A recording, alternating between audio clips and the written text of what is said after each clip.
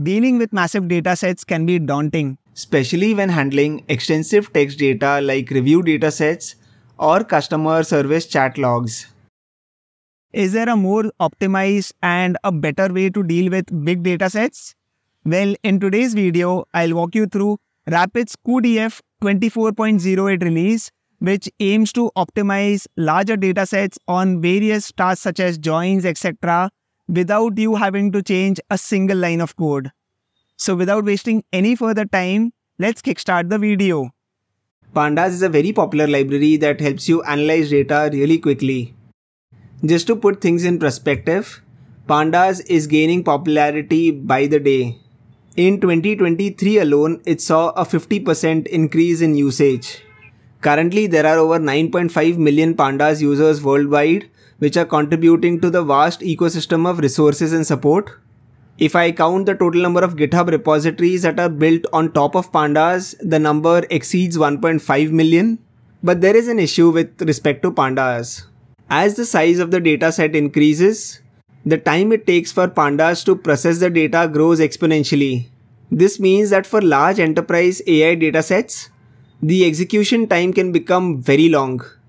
Processing strings with CPU-only Pandas is extremely slow, thus making it impractical to handle large-scale tabular text data using Pandas alone. Is there a solution out there? Well, the answer is yes. A lot of you might recollect that I had created a video on Rapids cuDF some time back. Rapids is basically a collection of open source GPU-accelerated data science and AI libraries. cuDF is a Python GPU DataFrame library for loading, joining, aggregating, and filtering data.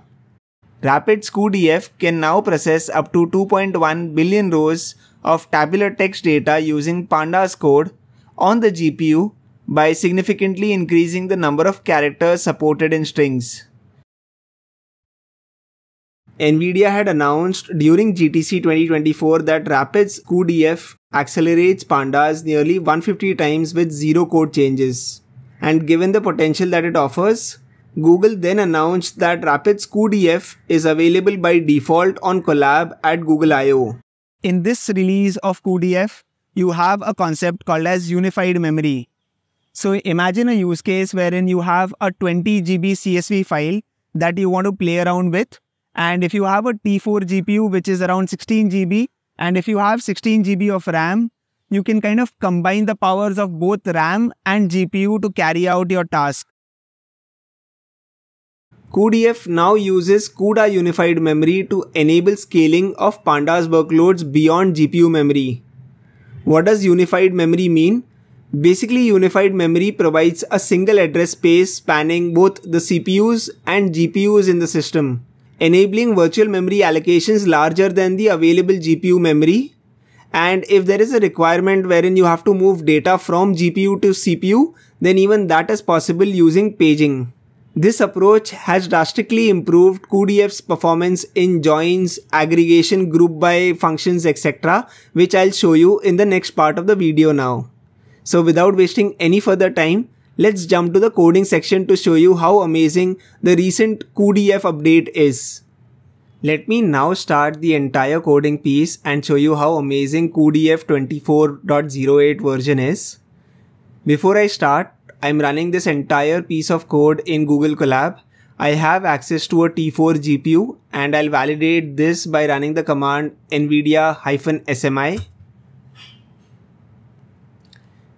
As you can clearly see, for this particular session, I've been allocated a Tesla T4, so that is what I have right now. Now, in order to show you the amazing speed up that you can achieve with this version of cuDF, I'll quickly download some data and play around with it. So there is a dataset that is hosted on Kaggle called as 3 million LinkedIn jobs and skills 2024. So I'll quickly run this command to download this particular dataset in my current Google Colab session. So I'll quickly run this. Now, given that I'm running this on Google Colab, so there are no Kaggle related installation that I have to make. But if you're trying to execute this entire script locally, then you will have to install Kaggle and then basically download this particular dataset. So we've successfully downloaded a 2 GB file. So I'll quickly show you the file as well. So here is the file that is there. So it's basically a zip file. I'll have to unzip it, which is my next command. So I'll go down here and I'll unzip the file. So it's kind of extracting the first file now, which is job_skills.csv. It's now extracting the second file, which is job_summary.csv. So it has successfully extracted the 3 files that we require for our analysis. So let's go forward. The entire analysis that I'll be doing right now will be first using base Python and Pandas. Second is where cuDF will show its magic. Now I'll quickly unhide this cell. The first thing that I'll do is I'll import Pandas and matplotlib. So I'll quickly run the cell. Now let's start our entire activity of comparing Pandas against cuDF by importing a CSV file. So I have a CSV file called as job_summary.csv. I'll quickly run the pd.read CSV command and save this entire dataset into a data frame called as job_summary_df. And I'll kind of time this entire function using the time function here. Okay, so let's quickly run the cell. So we have successfully loaded this particular CSV file into jobs_summary_df data frame. The entire process took around 1 minute and 10 seconds. Let me now go forward and show you the amount of memory this particular data frame is consuming.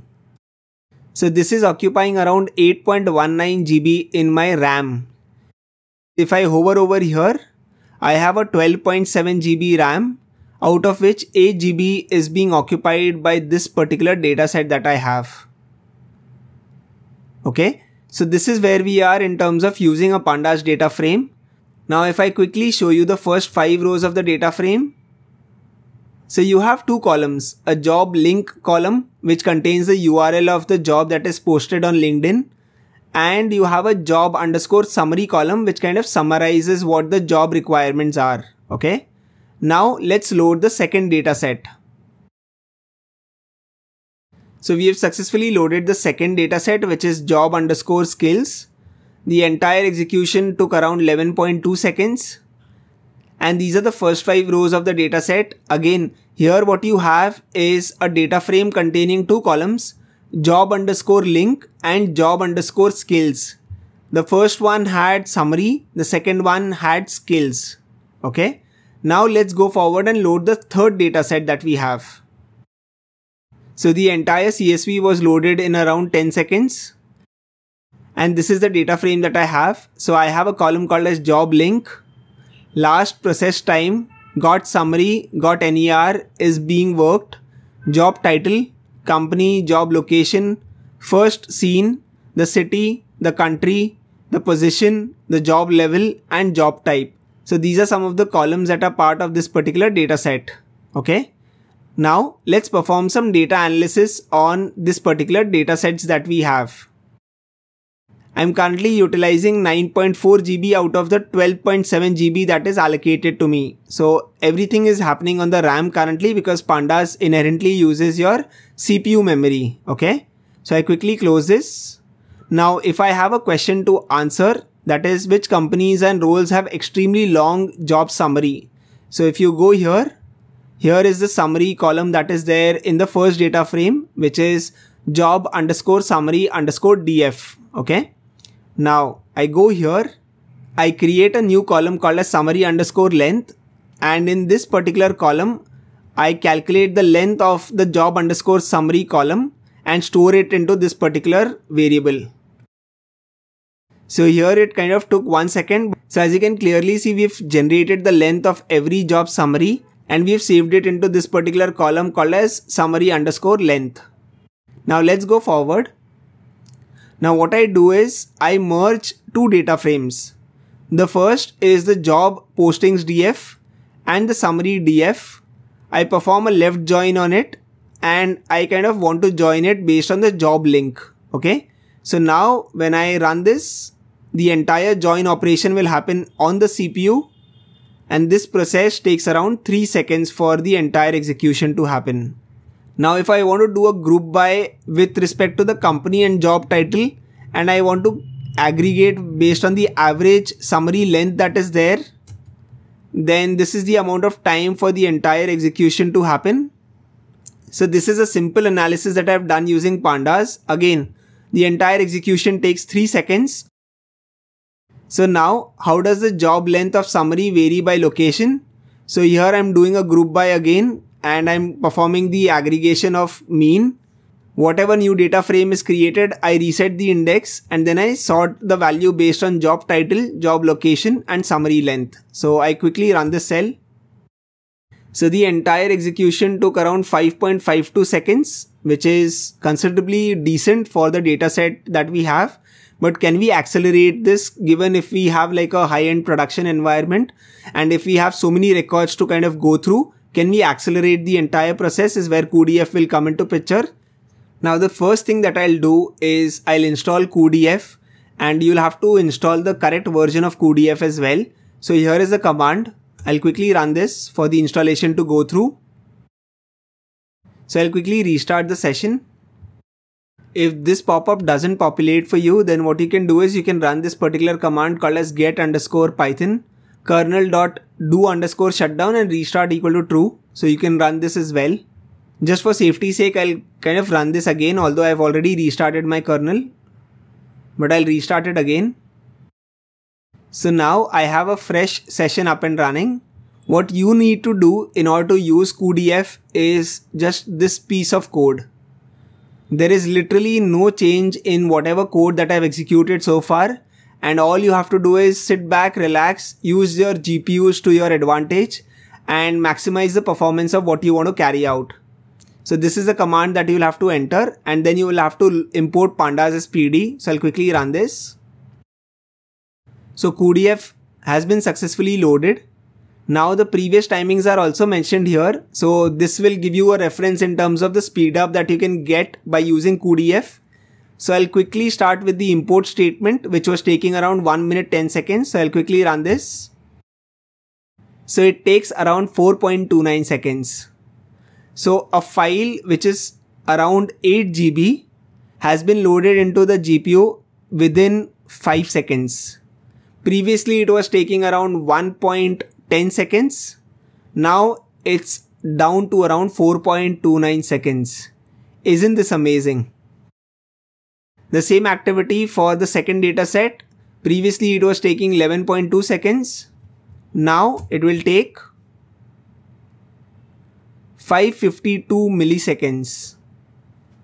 From 11 seconds, we are down to 552 milliseconds. Dataset 3 took 10 seconds, around 9 seconds or 10 seconds. Now cuDF will accelerate this to 457 milliseconds. This entire execution of finding out which companies and roles have extremely long job summaries, this entirely was taking around 1 second.